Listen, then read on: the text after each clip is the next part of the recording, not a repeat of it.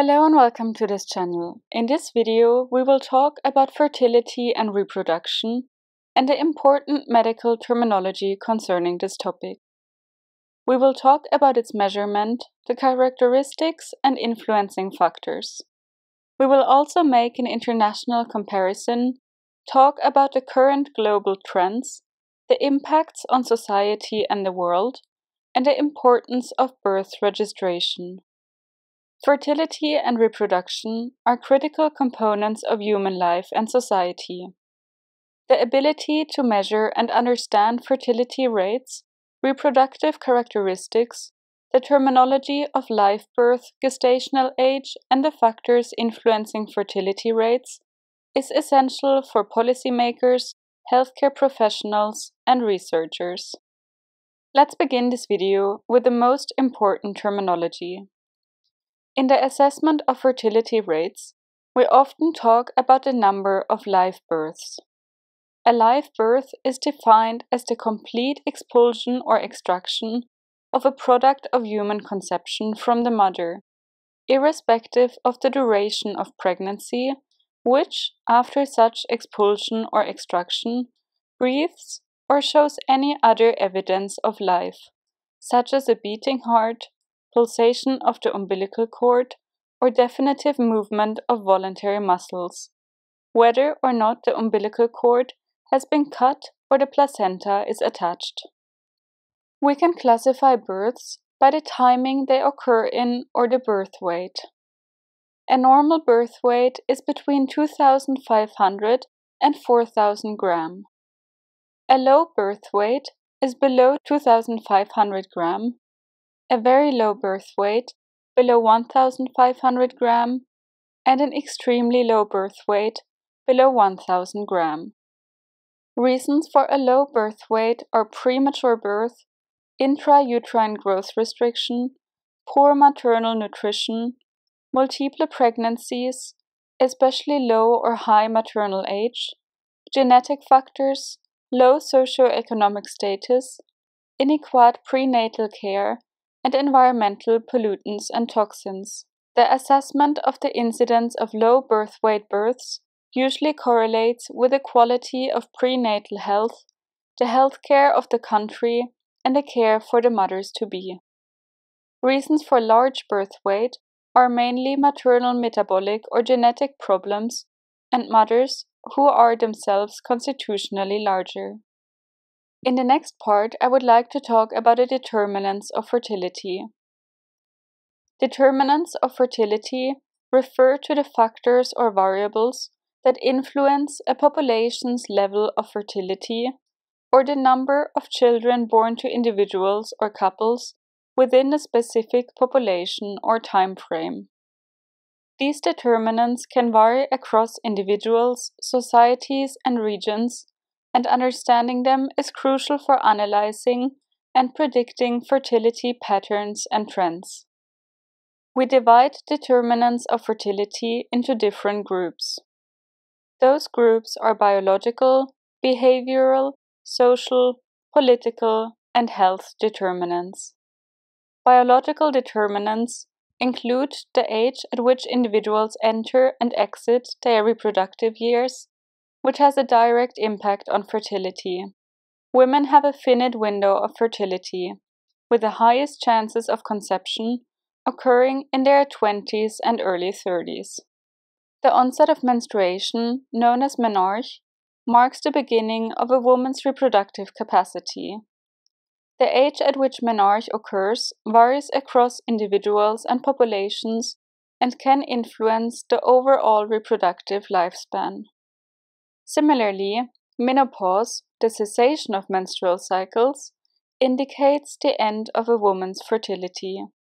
The timing of menopause can also vary and affects the duration of a woman's reproductive period.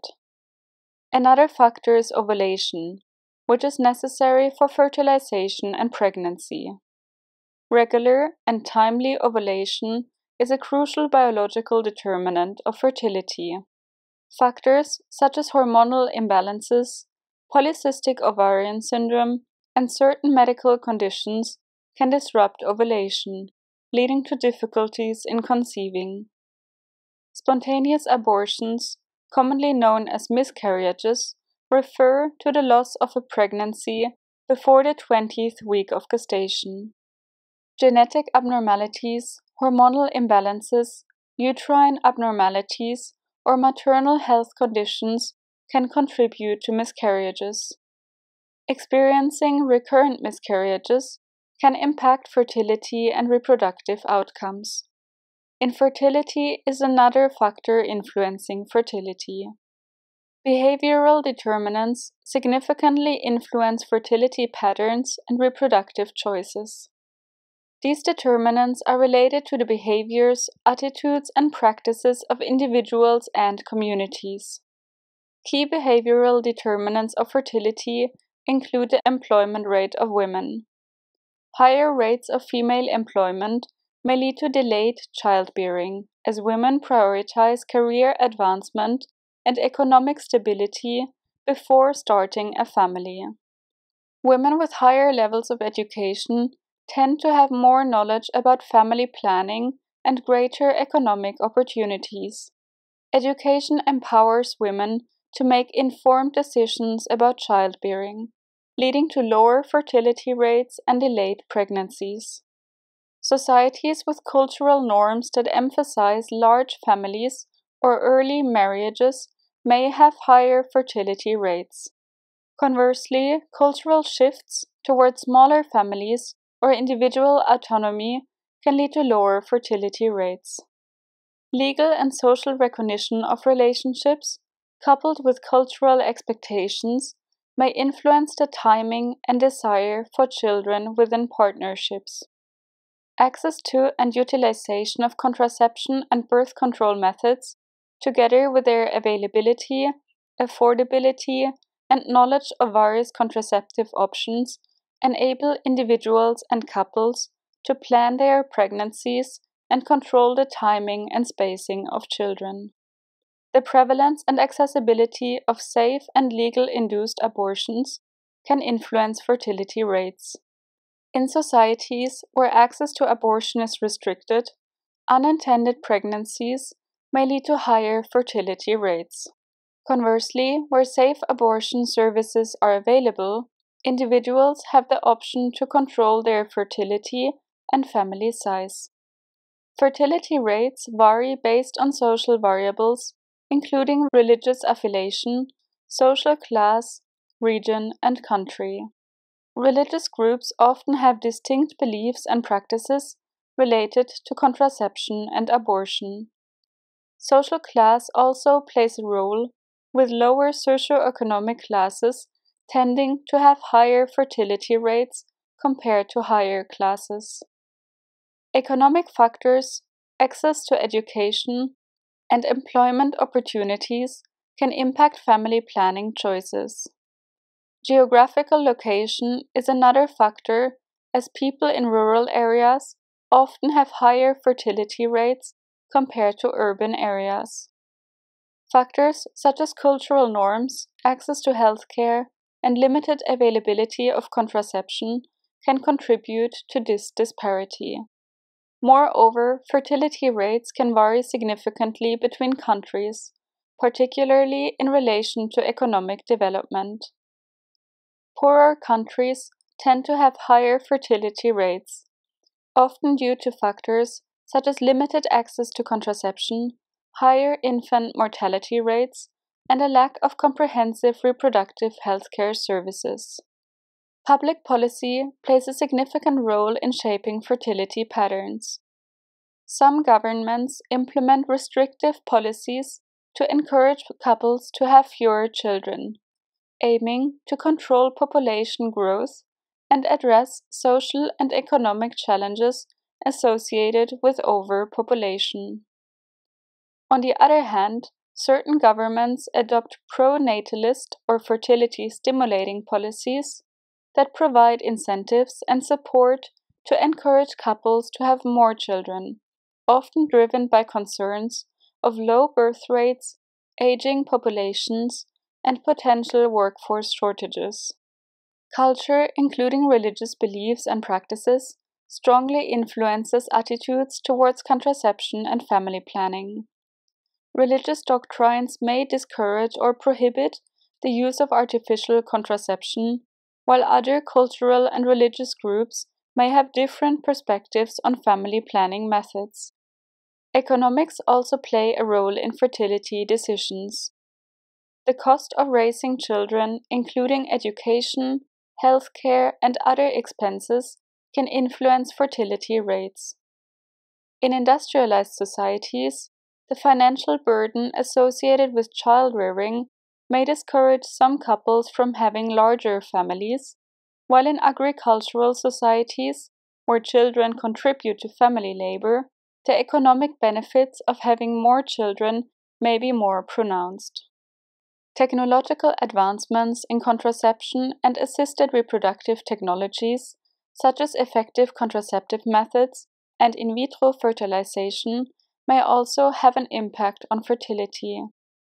The availability and accessibility of these technologies provide individuals and couples with more control over their reproductive choices, allowing them to plan pregnancies or address infertility. How can we measure fertility and reproduction? Fertility rates are commonly measured using several indicators, including the crude birth rate, total fertility rate, age-specific fertility rate, the replacement level fertility, and completed family size. The crude birth rate represents the number of live births per 1,000 individuals in a given population within a specific time period. The total fertility rate estimates the average number of children a woman would have during her reproductive years, assuming current age-specific fertility rates persist. It is a hypothetical measure of fertility that is independent of age structure of a population. It is the best single measure to compare fertility across populations differing in their age structure. Age-specific fertility rate measures the number of live births per 1,000 women in a specific age group. Completed family size reflects the average number of children born to women who have completed their childbearing years. The replacement level fertility is said to have been reached when the total fertility rate is 2.1. This means that roughly every couple has an average of 2 children.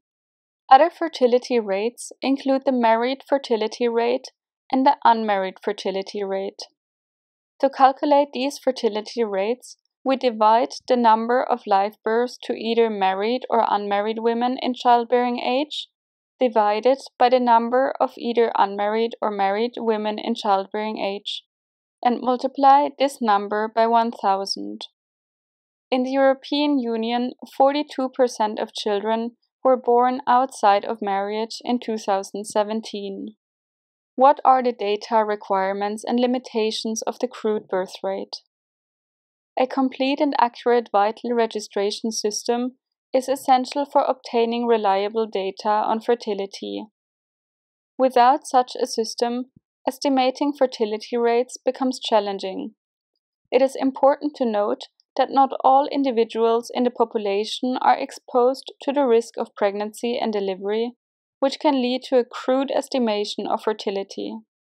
Moreover, when comparing fertility rates across different populations, variations in the age distribution of those populations can significantly impact the birth rate calculations. Therefore, to ensure accurate and meaningful comparisons, a comprehensive understanding of the population structure and the implementation of robust vital registration systems are necessary. What are characteristics of fertility and reproduction? Fertility and reproduction characteristics include the age at first marriage, age at first childbirth, birth intervals, contraceptive use, and infant and child mortality rates. These characteristics provide insights into the timing of childbearing, reproductive health behaviors, family planning practices, and child survival rates. What are the influencing factors on fertility and reproduction?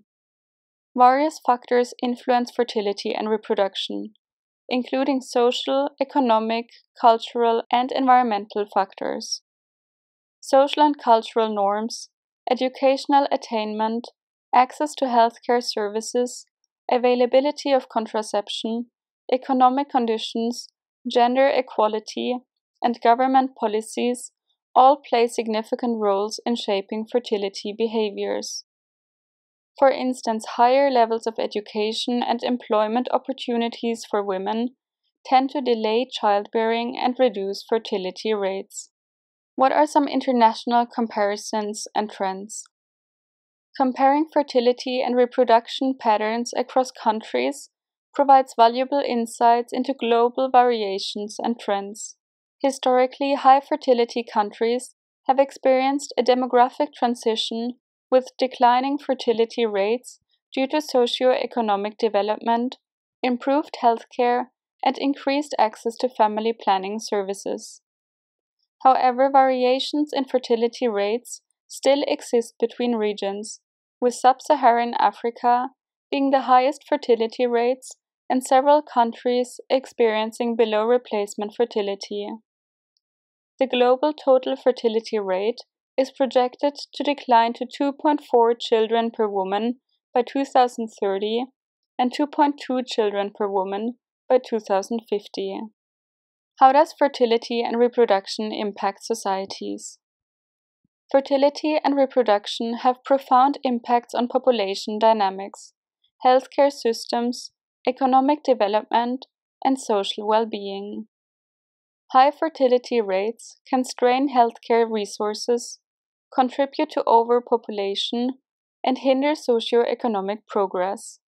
Conversely, low fertility rates and population aging pose challenges such as a shrinking labor force, increased dependency ratios, and potential strains on social security systems. In the last part of the video, I would like to talk about birth registration. What is the importance of birth registration? Birth registration is a medical document which is vital for ensuring legal identity, protecting children's rights, and facilitating access to essential services such as education, healthcare, and social benefits. Accurate and timely birth registration enables governments to plan and allocate resources effectively, to monitor population trends, and to develop policies to address population needs. It also helps in tracking progress towards achieving national and international development goals. The United Nations recommends collecting the following minimum data elements for live birth registration. We divide the data on the event, or the birth, data on the infant, and data on the mother. The data about the birth should include the date when the birth took place, the date when the birth was officially registered, the location where the birth occurred, such as a hospital, home, or other specific place, information regarding whether the birth was a single birth, multiple birth, or other specified type, and indication of whether a skilled health professional or other person attended the birth. The data on the infant should include the gender of the newborn baby, whether the child is born with a legally recognized marital relationship or outside of it, and the measured length in centimeters or inches, and weight in grams or pounds of the newborn at birth. The data on the mother should include the age or date of birth of the mother at the time of giving birth, the number of previous children that were born alive, the date of marriage or duration of marriage, and the place of usual residence. Collecting these data elements for live birth registration allows for vital statistics to be generated, providing valuable information for demographic analysis, monitoring population trends, and planning for healthcare and social services. That's it for this video. I hope it was helpful, and if you like our channel, please subscribe. Thank you very much for watching, and hopefully see you again in the next video.